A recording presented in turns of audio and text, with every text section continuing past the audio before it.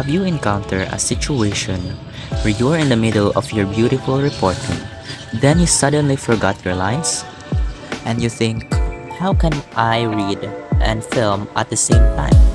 Well, in this video, I'm gonna teach to you how to use a teleprompter in Capcut, and it's free. First, go to your soft copy text, then select it all and copy. Go to Capcut and press this expand button. Select camera, press teleprompter, and this dialog box will show up. Press this pen icon, and here you can edit and delete your script.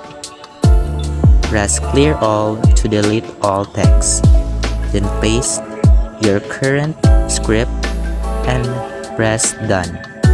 For adjustment, press this gear icon to adjust the speed of your text. You may want it to be fast or very slow.